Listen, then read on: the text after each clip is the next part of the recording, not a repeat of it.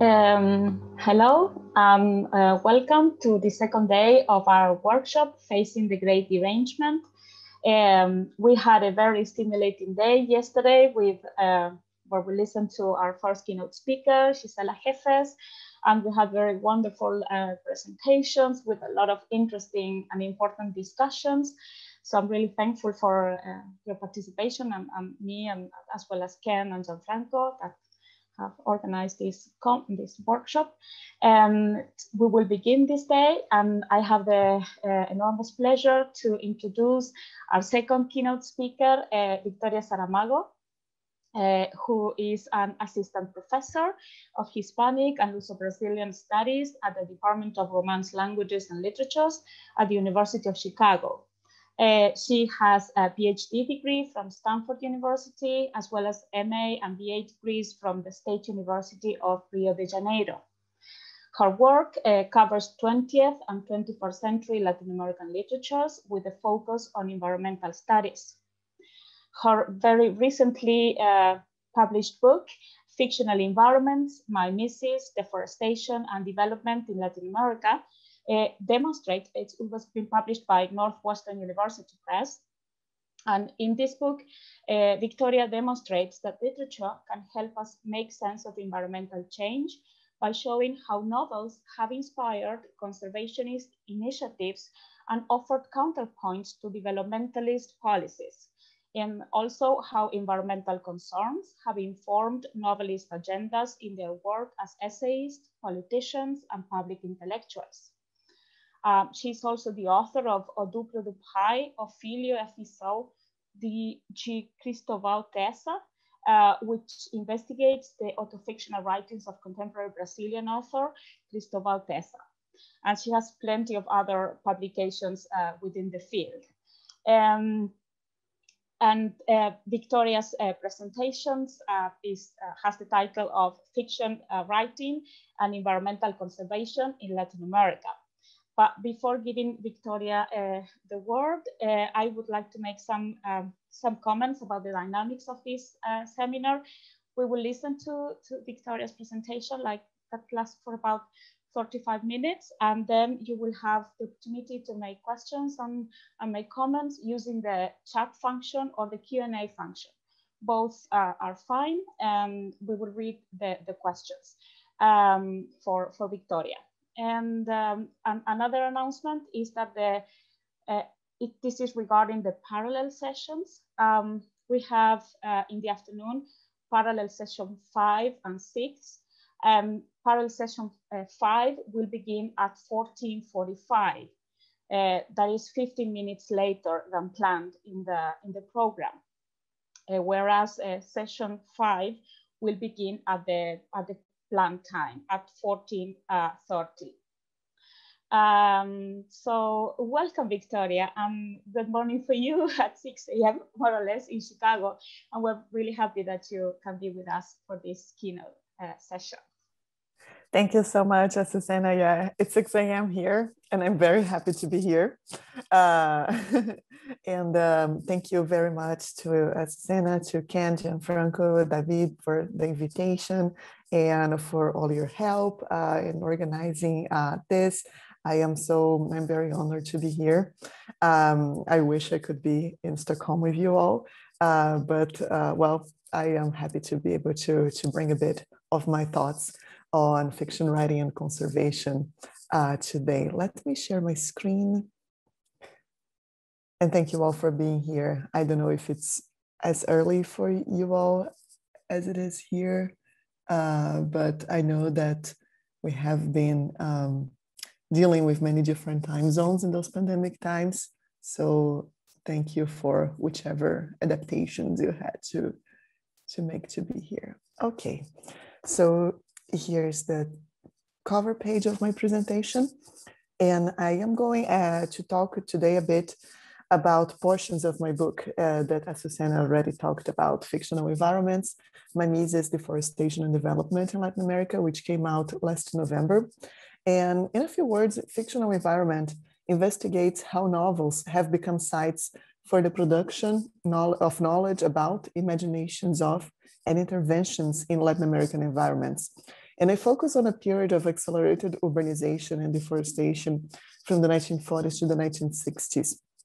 So in this book, I explore the role of fiction in developing environmental imaginaries, but also in establishing environmental policies or in helping the establishment of environmental policies through readings by Alejo Carpentier on the Venezuelan Gran Sabana, João Guimarães Rosa on the Brazilian backlands, the Sertão, Clarice Lispector on the urbanizing suburbs of Brazil, Juan Rulfo on the Mexican countryside, and Mario Vargas Llosa on the Peruvian Amazon. Today, more specifically, I'm going to talk about the first part of my book, which is named Conservation. And in this part, I focus on the relationship between fiction writing, and conservationist policies in the region through the works of Guimarães Rosa and Carpentier. And these are the two authors on whom I'm going to focus my presentation today. And I make the point in this portion of my book that together with films, photographic and journalistic materials, TV shows, and other cultural objects, novels have played a role in shaping views of the area that, in spite of their remoteness with respect to their most of their reading audience, have come to have a symbolic importance and have helped inspire conservationist initiatives. So I'm going to begin with a few considerations on the nature and definition of national parks, which will be the basic conservation unit discussed in this presentation. Then I'm going to talk about each author, and then we'll have time for like a longer considerations about what these conservationist narratives and this relationship between fiction writing and conservation could be in this context. So national parks were created to preserve certain environments, right? That's obvious, due to their beauty or to the need to address the degradation of vulnerable areas. They are, par excellence, spaces without human inhabitants. Since the world's first national park, Yellowstone, was created in 1872 in the United States, there has been a constant tension between parks as wilderness areas to be kept free of human presence and as institutions that serve the nation through science and tourism. The absence of human inhabitants has been at the root of some contradictions noted in classic scholarship on national parks. We can think, for example, of Roderick Nash's classic essay, The American Invention of National Parks, in which he says that the United States democracy is named as a crucial impetus for the creation of national parks in that current form.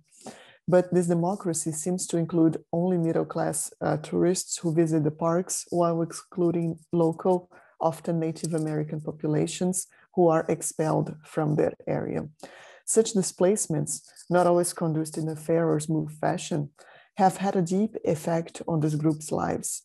In spite of the environmental impact of tourism, after all, national parks usually imply a concept of nature as a pure romantic wilderness that is out there, untamed by human hands, which does not fit well with the reality of people living and working in these spaces.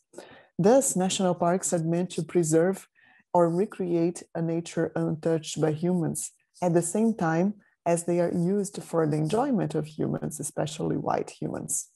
As Alison Barley shows, this paradox is clear, since the areas that receives visitors will necessarily be no longer devoid of humans.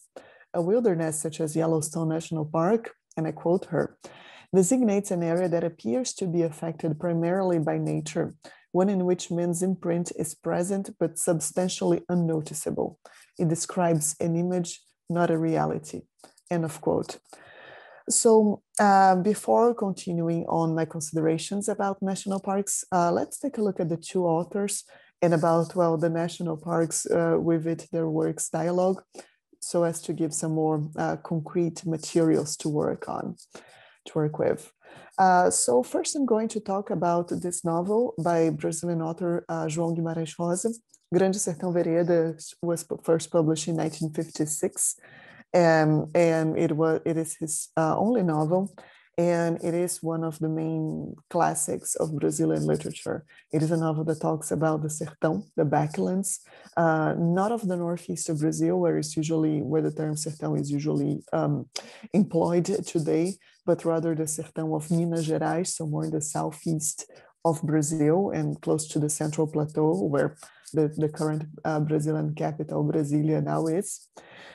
So what I want to propose about this novel is that it has operating as an environmental agent in the region of Minas Gerais, in the northwest of Minas Gerais, over the past few decades.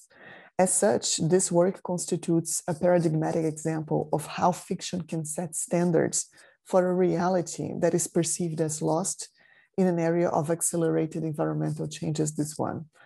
The novel's agency, however, is not separable from the prestige that Guimarães Rosa's work has had in Brazil and abroad, and nor can it be understood without attention to the author's intervention in the complex and multifaceted meaning of the term sertão and the way it has acquired, the meanings it has acquired in Brazil. Yesterday, we had a beautiful presentation by Steffi Burnott on this term. So while many critics consider the universality of Guimarães Rosa's fiction, and this was something that really came up in the early criticism of Guimarães Rosa's work from the 1950s, but until the 1980s and to a certain extent to today, that his fiction would talk about the region, but it would be universal, talk about like universal topics that most often are identified with topics of European literature. In other words, this work would be universal by adopting some kind of a local way of bringing some like a modernist, European high modernist component to the work. Of course, it's much more complex than that, but just to give us a general initial sense, we could phrase it in this way. So what many critics consider the universality of his fiction, I argue, has played a real role in the conviction that the real area of northwestern Minas Gerais should be preserved. These efforts to keep Guimarães Rosa's sertões alive have led, I argue, to a reversed form of mimesis, in which particular interventions in current realities aim to imitate fictional works. To talk about the sertão of Minas Gerais as a fictional environment, in this case, means to consider the expectations about the sertão based on its representation in Guimarães Rosa's works, as well the role of a whole repertoire of cultural products on the many sertões. So I propose that these implications of the term sertão and how important it has been in Brazilian literature and culture, mostly in the first half of the 20th century, they dovetail with sustainability environmental management projects that use the works of Guimarães Rosa as a symbolic justification for addressing the effects of deforestation and urbanization. So in the first chapter of my book, I discussed 3 initiatives. The first one is the Guimarães Rosa touristic circuit. You can see the map here. The second one is the Projeto Manuelzão. This is their logo. But today I'm going to focus on the third initiative that I discussed, which is the Grande Sertão Veredas National Park. So this park, and I have here an image of the park. This is a vereda, which is like this little lake or swampy area, usually with the buritis, which are these palm trees, you know, that are very typical of the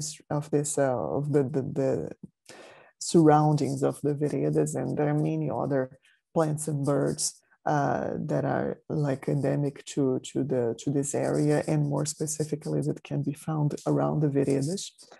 So the Grande Sertão Veredas National Park was created in 1989, and it had a unique mission of emulating the landscape of a fictional narrative, Grande Sertão Veredas, an objective that is expressed not only in the park's name, but is also repeated in official documents and reports, such as the management plan for this park that was elaborated in 2004 by the Instituto Nacional do Meio Ambiente e dos Recursos Naturais Renováveis and the Fundação Pro Natureza. So this management plan, which is really a technical document that talks about the park's history, geophysical qualities, policies, recommended policies for the future. It's really not a literary or a more kind of dissertative piece. It's rather a technical document. Nevertheless, the plan states that the setting of the novel is the north of Minas Gerais, and more specifically, the cerrados of the right and left banks of São Francisco River, whose typologies are found nearly completely preserved in the national park. So you can see how even in the technical document, there is this concern about preserving the reality of the novel setting. I'm gonna go back to this image because it's beautiful and I may enjoy taking a look at it while I talk about the park. So in the case of the Grande Sertão Veredas, and this is the one of the main paradoxes of this park, and that may bring us some insight on the many problems involved in using novelistic realities as parameters for environmental policies. So in this case, we have been a progressive expansion of the park. So the park area more than doubled in the early 2000s. But at the same time, we have this progressive removal of local populations. They are the veredeiros, and we also have ongoing construction of infrastructure for tourism and scientific research. And most notably, for the present discussion, an increasing use of Guimarães Rosa's work to mediate the visitor's experience in the area. So we can note, for example, when the first park's trail was opened in 2015, so it took a long time before the park's creation and the beginning of like a more specific touristic infrastructure. But in 2015, there was this first trail, and it's lined with signs about the flora and fauna of the region, and it includes passages of the novel Grande Sertão Veredas, in which those birds and plants and animals are mentioned. So here we have a case in which the textual environment is literally inscribed onto the real one, as if to affirm this reversed form of mimesis in which the actual sertão tries to represent the fictional one. As such, this park aims at recreating an original landscape, but it invokes two contrasting origins. So first we have a time before the area was shaped by human activity, which is at the very conception, is at the heart of national parks as a conceptual tool to understand conservationist policies. So the national park is in general an area that is devoid of humans and that tries to recreate this impression of a raw nature. But on the other hand, we have the other origin for the park, which is the setting of the novel, of Guimarães Rosa's novel, right? And the novel takes place in the first half of the early 20th century. And it is an area shaped by human activity. It is an area where you can find veredeiros, local inhabitants, basically not everywhere. There are some areas in the novel that are pretty empty, but it is very far from being a novel that brings these notions of a raw, pristine nature on which the idea of national parks relies. So caught in between these two ideals, the national park as raw nature and the history of human and nature entanglements that is present in the novel, the veredeiros and the relocation demonstrate how problematic it is to imitate a fictional landscape marked by human presence with the conceptual tool of a national park. It is not by chance that the management plan that I talked about earlier devotes a significant attention to local cultures, to describing local traditions and all that, while it narrates the very process of removing them from the park's area. The novel, on the one hand, provides a legitimized model of landscape that the park's managers are to follow, and on the other, it undermines the very premise of this empty, untouched space on which the very idea of national park depends.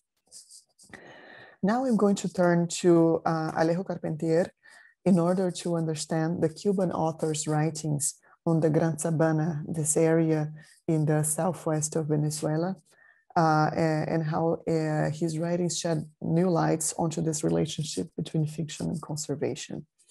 So located in the Venezuelan Guiana, the Gran Sabana or Great Savannah is an area primarily protected by the Canaima National Park, which was created in 1962 and expanded in 1975, becoming a UNESCO World Heritage Site in 1994. And it is home to the world's highest waterfall, Angel Falls, which you can see here, and the large, remarkable table rocks known as tepuyes. This is a tepuy. And the region has been inspiring for many decades a relatively large number of cultural products, including novels, travel accounts, films, TV programs, and publicity pieces. It is also the main site for Carpentier's 1953 novel, Los Pasos Perdidos, The Lost Steps, which was published in English in 1956, the same year in which Gran Sertão Veredas came out. So Carpentier moved to Caracas in 1945 and took his first trip to the Venezuelan Amazon 2 years later, in July of 1947. Fascinated, he returned in 1948. He wrote about his travels in the series of newspaper articles Visión de América and in many other essays, talks, and journalistic contributions. Many of these pieces, and especially Los Pasos Perdidos, which cover you can see here, present the Venezuelan Guiana as an enclosed and self-sufficient space with a sharp austerity operating in opposition to an oil-fueled modernity on which Venezuela's economy was already fully dependent at the time. Well, Carpentier famously called the Orinoco, the river, una materialización del tiempo, a materialization of time, in a lecture in Caracas in 1975. The novel's compartmentalization of historical periods and spaces of the jungle also dovetails with a certain environmental stasis. So the jungle in the novel encompasses different times, from Romanticism to a Neolithic, and is a jungle relatively invulnerable to change from the outside. And this periodization is completely based on a Western history. So each part of the novel, and as the protagonist and his fellow travelers travel deeper in the jungle, he narrates them as each step goes a bit further in time, understood from a perspective, from a European perspective. So despite the vast area of the jungle, he explained, and now I'm going to quote. I'm sorry, I think I don't have this passage here. Well, anyways. Despite the vast area of the jungle, he explained to me, embracing mountains, abysses, treasures, nomad peoples, the remains of lost civilizations, it was nevertheless a world compact, complete, which fed its own fauna and its men, shaped its own clouds, assembled its meteors, brought it on its reins, a hidden nation, a map in code, a vast vegetable kingdom with few entrances, end of quote. So this is one of the ways in which the protagonist of the novel describes this feeling of the jungle, right? This vegetable kingdom with few entrances. So the environmental changes wrought by extractivist activity and technology in the Orinoco River Basin, as Charlotte Rogers discusses in detail, alarmed Carpentier and are visible in the novel through, for example, the presence of an airplane, as well as mentions of mining and oil drilling. So that we have this contrast between these elements and the novel representation of the jungle as an immutable reality, akin to that of the Genesis, una materialización del tiempo, no? That dramatizes the multifaceted, at times ambiguous set of assumptions and desires upon which Carpentier's Gran Sabana is built. After all, Carpentier's years in Venezuela and his writings on the Amazon also coincide with the country's early steps towards conservationist initiatives, initially led by the Swiss naturalist Henri Pittier, and culminating in the creation of its first national park. On the other hand, there is no indication that Carpentier had any direct involvement in such initiatives or in other conservationist movements. In a global context of deep uncertainty regarding the nuclear threat after Hiroshima and Nagasaki, Carpentier's environmental concerns instead belong to a planetary scale. He fully shared the nuclear anxieties of his time in his articles published in Letra y Solfa, in the newspaper El Nacional, in which he also manifests curiosity about flying saucers and the possibility of communication with alien forms of life.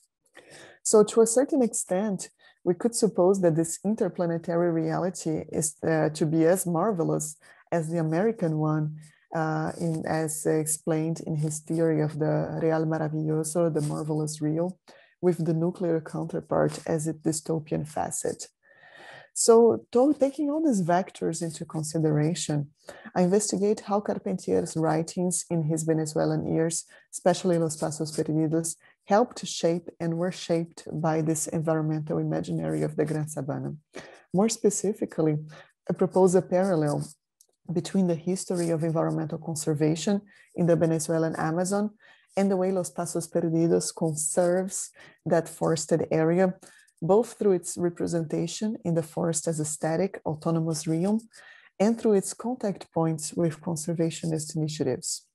If the Gran Sabana's transformation into a national park and later into a UNESCO World Heritage Site is also the result of its recognizable cultural status as a precious lost world, I propose that fiction plays a role in portraying certain areas as recognizable sites of memory, which is exactly what Carpentier does with the Gran Sabana, and that these sites of memory must be conserved in real life through the creation of national parks and other conservation units. So this is, of course, a much more indirect process than the one via which Guimarães Rosa's work informs the Grande Sertão Veredas National Park. What is at stake here in the Venezuelan case is rather a large circuit of many actors, of which Carpentier is but one, although, as I try to show in my chapter, not a negligible one. Yet there are certain, we could say that there is a certain structure of feeling, going back to Raymond Williams' terminology, underlying these forms of engagement with these areas through cultural products. Moreover, the very way these areas are managed may be, I argue, conditioned by certain fictionalizing operations implied in the concept of conserved areas itself, which these novels both support and critique. So with this in mind, I'm going to move to the final section of this presentation. You can see here the Pixar, scene from the Pixar film Up, which was inspired by the Gran Sabana, and this waterfall is like a fictional representation of Angel Falls. So let's put here together these two works in order to bring some theses on the relationship between fiction writing and conservation in Latin America. National parks, as we know, try to recreate these environments as they would have looked like before human presence and before deforestation. This is the case even in parks as Canaima, in which Pemon villages still live inside the park's areas, allowing, according to a 2000 estimate, the approximate presence of 95 indigenous communities and possibly more than 8,000 inhabitants inside the park's area. At the same time, most parks also allow non-indigenous peoples to enter for scientific research and tourism. Therefore, national parks aim to recreate this appearance of an untouched nature, and in doing so to recover an environmental memory of a certain area before the arrival of non-indigenous humans. Even when there are indigenous groups in the area, they are often seen through an idealized gaze that, as Luis Augusto Fernandez shows, insists on ignoring their gradual inclusion in capitalist economies and instead relegates them to an ancient temporality in what Johannes Fabian has called the denial of coevalness. So what I argue is that this maintenance of the aspect of an untransformed nature entails a fictionalization of the protected area through which a certain environmental imaginary is applied to it and becomes its aim. We can think, for example, of the work Fictional Worlds by Thomas Pavel, that proposes an understanding of fictions as secondary universes that integrate a dual structure, whose base or primary universe is the real world. The secondary universes are understood as possible worlds in terms of modal logic, that is, as an alternative states of affairs that maintain a certain relation with the possible, with other possible worlds, including the real one or the base. We can think of religion, that's one example that Pavel brings, as a good example of this dual structure that shows that such possible worlds are not necessarily understood as fictions. Fictional texts also work, although differently, as salient worlds that may include components that do not exist in the real world, or that shed light on some aspect of it that is not usually perceived. So the question to ask in the case of a national park in an area that is usually seen as remote, as Canaima, and it was even more inaccessible when the park was created. So the question is the degree to which the secondary, this fictional universe, might shape the very notion of the primary universe. In other words, to what extent is the area upon which the imaginary boundaries of the park are to be seen as raw nature, precisely because of this continuous portrayal of this area in cultural products as raw nature or almost raw nature. In the absence of access to a primary existent world, the secondary fictional world takes precedence in determining how the primary universe looks like and should continue to look like. The idea of establishing a protected area already implies a certain view of nature to which a to which reality must conform. And this process becomes even more dependent on external perspectives in the case of an area both hard to access by those creating the park and frequently portrayed in cultural objects, like the Gran Sabana and the Rosian Sertão. So on the one hand, they are very present in novels and TV shows and all that, but on the other hand, they are not physically present in the minds of a good portion of the audience to which these cultural products are directed. So therefore, this antithetical combination of cultural attention and difficulty of access put the salient fictional world of Grande Sertão Veredas and Los Passos Perdidos in a privileged position to intervene in the expected state of affairs in the real world. The specific impact of a single work on consequent policies may vary significantly. Of course, when we talk about the Grande Sertão Veredas National Park, we have an imaginary that is problematically built on its namesake novel, at the same time as an ideal of untouched nature. Unlike Grande Sertão Veredas and its park, Los Passos Perdidos did not directly inspire the creation of the Canaima National Park. The name is rather attached to Rómulo Gallego's 1935 homonymous novel. Official documents about the park do not mention the novel, and its reference do not mention Los Passos Perdidos, and its influence may be perceived only indirectly, especially in areas with notable landmarks not mentioned in the book, such as Angel Falls and Mount Roraima. Yet, the numerous descriptions analyzed above of the forest, either within or outside the Gran Sabana area, as marvelous and uncanny, may well work as carriers of a specific view of the region that the novel both participates in and propagates and questions. So even though Los Passos Perdidos clearly places the forest in a separate realm, where self-sufficiency is coupled with an apparent stasis that only, oh, sorry, there is a,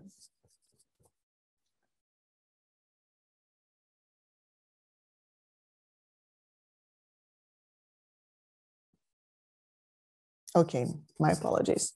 So I'm going to go back to the beginning of the sentence. So Los Passos Perdidos places the forest in a separate realm where self-sufficiency is coupled with an apparent stasis that only obscures a series of cycles and transformations hardly perceptible to outsiders. But the appearance of stillness does not actually mean a pause. Carpentier's jungle actually finds itself in perpetual motion, which often reveals the long history of exchanges and mutual interactions among human and non-human actors. So these changes include the destruction as well as the creation of cities in a deviation from the common understanding of deforestation and urbanization as a unilinear phenomenon. Moreover, their manifest randomness and relative indifference to the purposes of outsiders becomes evident when the narrator, after having gone back to a big city in the northern hemisphere that we may assume to be New York, is prevented from returning to the forest by a flood that has covered the marks in a tree trunk, signaling the entrance of Santa Monica de los Venados, that's the little town where he wanted to live. This analysis of the two novels and two national parks thus show how narrative conservation and conservationist narratives complement each other. Narrative conservation encompasses the representation of environments in fictional worlds, basically in novels. Narratives such as Los Passos Perdidos and Grande Sertão Veredas becomes carriers of environmental memories that remain active through generations and may reverberate in other cultural objects and projects. All the cultural objects about a certain environment compose the set of lived experiences of structures of feeling that advocates for keeping it as it was or keeping it as it is or recreating it as it once was. In their turn, conservationist narratives are the fictionalizing operations by which parks come to be seen as raw, untransformed nature, even when this pristine state is only achieved through comprehensive interference in the area, whether through the removal of local populations and destruction of settlements, fire management, animal and plant control, or trail and road construction. These two modalities of interpenetration between conservation and fictionality mutually enhance each other. Fictional narratives may raise environmental awareness and promote conservationist initiatives, while national parks and other conservation units fuel the environmental imaginaries of these areas that may lead to some interest in the novels themselves. At the same time, Los Passos Perdidos and other novels may introduce critical parameters that allow readers to perceive, for example, a longer history of human and non-human interaction, rather than assuming that these environments are simply untouched. So Los Passos Perdidos and Grande Sertão Veredas, at the same time as they benefit the creation of these areas, they often challenge or offer a critical perspective on the assumptions implied in the creation of those areas, of those conservation areas. So by making this argument about the relationship between national parks and fictions, I surely do not mean to imply that national parks are fictions or that they have any undesirable artificiality that should be rejected or they lack legitimacy. To be sure, cultural projects do not have the same kinds of effects as does the actual maintenance of the parks, which is a fundamental form of 20th and 21st century environmental policy. Fictional works do not have the power to establish and alter policies and management practices, of course, nor do they intervene directly on the referential reality of the park.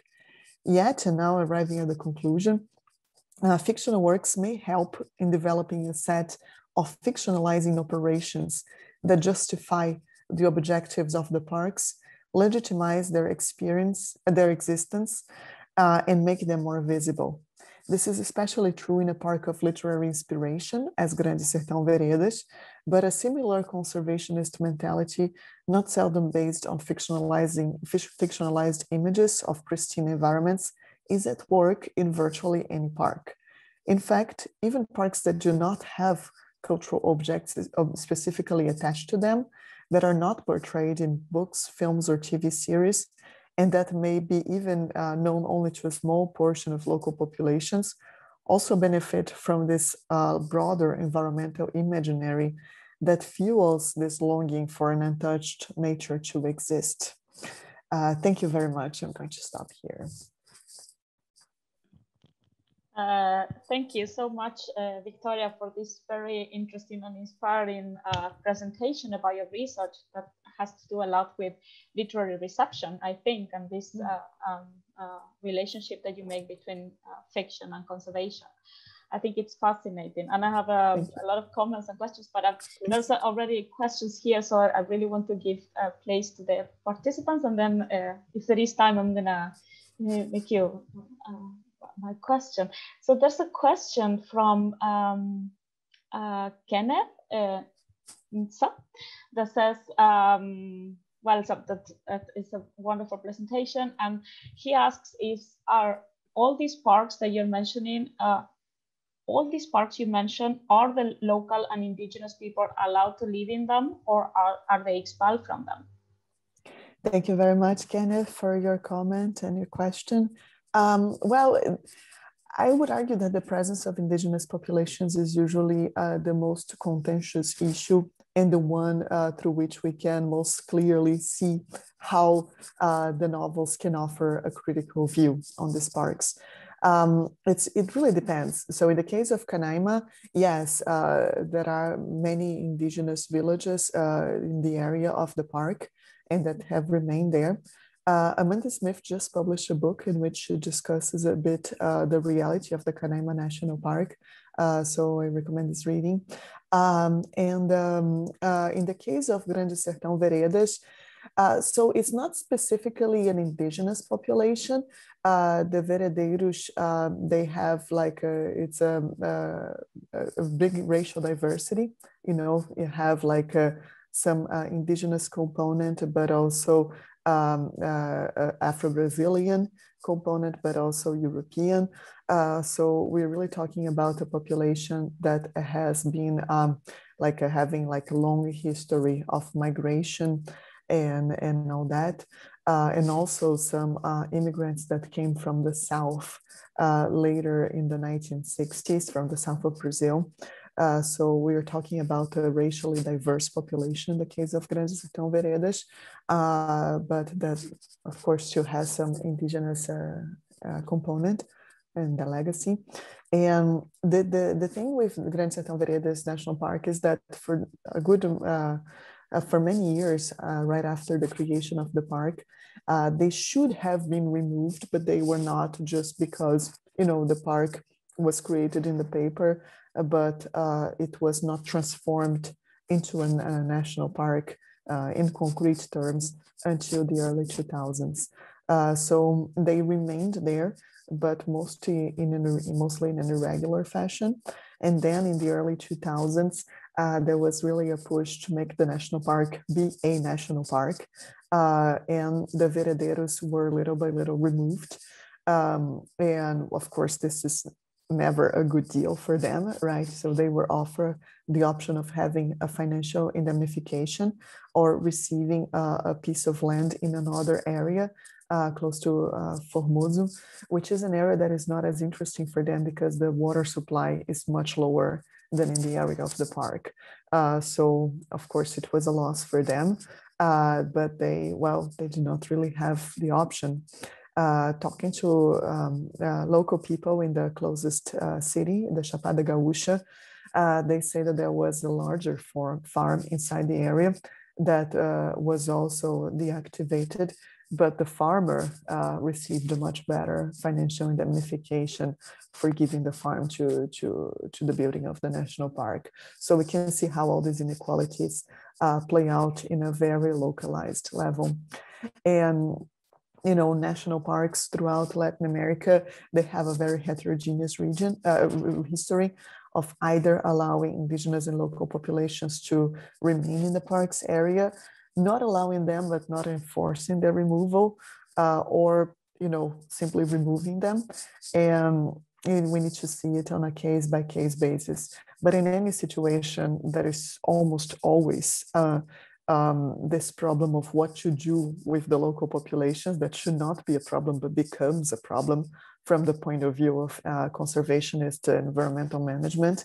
And I think the novels provide a good window through which we can understand and approach these problems. Thank you. Thank you so much. We have another comment or question from Roberto Jovalinho. He thanks you for a very interesting talk, and he says, if possible, I would like to hear more about your concept of reversal mimesis, especially regarding the Grande Sertão, in a sense that to me, Riobaldo the informant to the narrator is always fighting the possibility of representing the sertão. He's always saying that the sertão doesn't fit in the pages of the narrator. So could you talk more about this transformation from a certain anti-mimesis from Riobaldo to the reverse mimesis from the natural parks? Thank you very much, Roberto. That's a very, very good point. So yeah, Riobaldo, he talks about the impossibility of representing the sertão, but he's all the time defining the sertão, right? O sertão está em toda parte, o sertão é do tamanho do mundo, o sertão é 100 lugares, né? So he really, there is this action of defining the sertão. And one of the things that Grande Sertão Veredas bring also to our to the very history of literary representations of the sertão is a certain geographical kind of messiness, you know, because sertão is itself a colonial term, is a term that has been used by the Portuguese since the 15th century. In fact, even outside of Brazil, has been used in the coast of Africa, in Asia, to define the areas that are beyond the colonial frontier. So it is a highly relational term that has primarily a colonial connotation, and it has been like that for, you know, all the colonial history of Portugal in Brazil and elsewhere. And after Brazil's independence, it started being used, it kept this relational quality as being this area that is kind of out there, that is beyond the urban perimeters, that is beyond the areas, the agricultural frontier, right? It's like these spaces that are unoccupied. And this is the way sertão kept being used until at the turn of the century, a lot due to the work of Euclides da Cunha, and then the novela, the Romances da Seca, right? The sertão was progressively more attached to this geographical area of the northeast of Brazil, right? The Caatinga. But what Guimarães Rosa does, and I do, and I talk more about that in my book, and I'm also writing about that in other places, is to recover this relationality of the term sertão that is implied in the colonial usage of the term, but in order to attach to it a certain existential or almost mystical connotation. So the sertão is everywhere. Can mean both that, you know, the sertão is in the sertão we can find the depths of our soul that is everywhere, but at the same time the sertão is everywhere, brings this colonial resonances as the sertão as a space that is beyond the colonial frontier, right? So I would say that Riobaldo, at the same time as he brings our attention to this unrepresentability, he does represent the sertão, and he represents the sertão by recovering this longer history, this multifaceted meaning history of the term sertão. So in this sense, this reversed mimesis, well, this is something that could in theory happen with many other works, but I have not found many cases in which you have such a clear case of conservation units such as the Grande Sertão Veredas National Park that tries to recreate the novel's setting in referential reality. So in the first moment, I would say that the reverse mimesis is not dependent on the possibility of representing the sertão or impossibility that Riobaldo brings. But I would argue that this whole sense of both the sense of mystery and of perception of the sertão as a precious, as a special space that is created by Riobaldo, that it participates in this understanding that this area should somehow be conserved.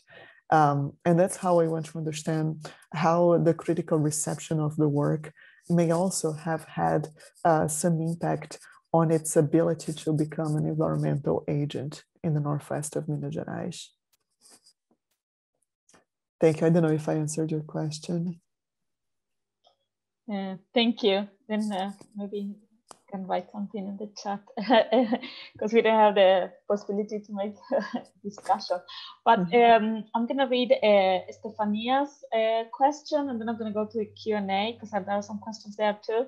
Well, she thanks so much for interesting cases that you're presenting. And she says, I'd like to know if you think the relation between conservationists and fictions and policies has grown closer with the rise of the tourism industry and the transformation of landscape as a commodity.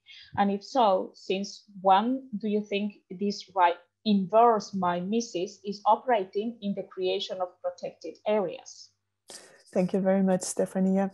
Yeah, completely. I very much agree that the rise of tourism is extremely important for these connections, right? And also, we're talking about here initiatives, like in the chapter analyze the Guimarães Rosa touristic circuit, for example, that is not a conservation area per se, is rather like a circuit that provides map information, you know, some resources for the tourist who wants to travel in the areas where Guimarães Rosa's works were set, and like have this constant operation of deviating their gaze from the signs of like from soy plantations, from eucalyptus plantation, you know, and all that, in order to see the Rosian landscape in it. And if you think of many of those initiatives, there is a very kind of a distorted engagement with the novels themselves, right? So they're not really trying to bring the novel in a faithful way, but rather like evoke this many times idealized gaze that many times may be inaccurate in relation to what the novels actually say or bring to us, but that implies a certain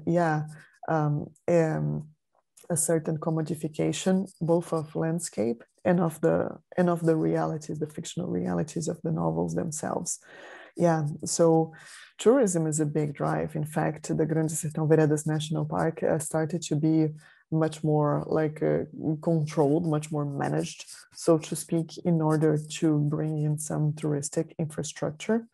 But you know, when we think about tourism, you also have to think about, and going back to Kenneth's question about indigenous and local populations, that while they are often removed from the park's areas, they also can benefit from tourist initiatives, right? Tourism is not necessarily just operated by like large corporations and all that. If you go to these areas, you have many local populations who do benefit from a tourist infrastructure and who do support these initiatives. So when you talk about tourism, it's a much more like a porous and heterogeneous set of initiatives, some of them local, some of them not, that both benefit and harm local populations. So yeah, but I agree with you, and we can see this, you know, in all sorts of modalities of literary tourism. If you think, for example, I don't know, of James Joyce's Ulysses, and then there is the Bloomsday, right? That is around the corner, June 16, I think, in which in Dublin, you know, there are tours and people go to the places where the novel took place, you know, and the many casa museos, right? These houses where certain novels could have taken place, and you know, this is really present in the way in which you can find this interface between literary works, especially very canonical ones, as the ones I have been dealing with in my book, and these touristic initiatives. Thank you so much. Now, Joseph Wagner. Wager, I'm sorry. He says, thank you for this excellent discussions of literature and conservation. The question is, in what ways could literary works offer ways to think of relationships to the environment outside the national frame? Mm-hmm. Yeah, so thank you very much. Relationship outside. Yeah, so the idea of national parks, of course, is very tied to the nation, right, and to preserving the beautiful spaces of the nation.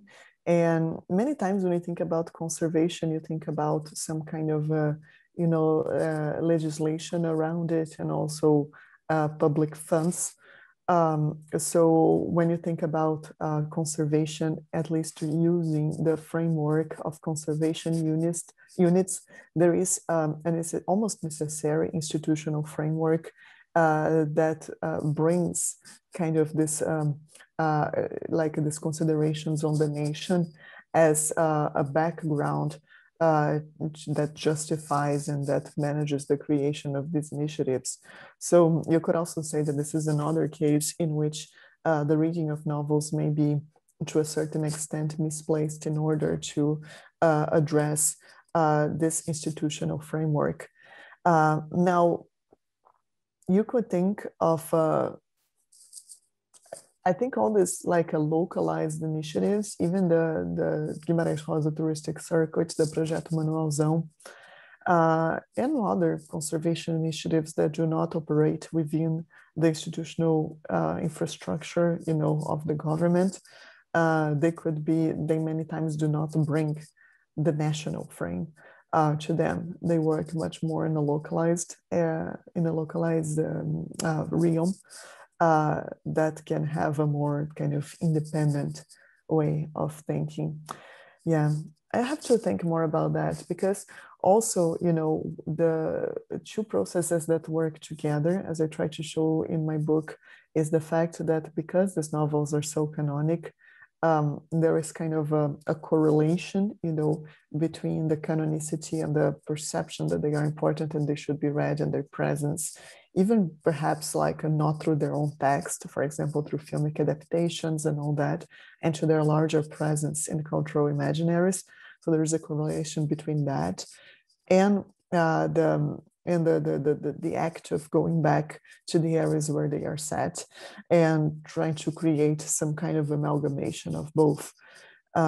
So in this sense, when you think of canon, you usually also work in a national framework, right?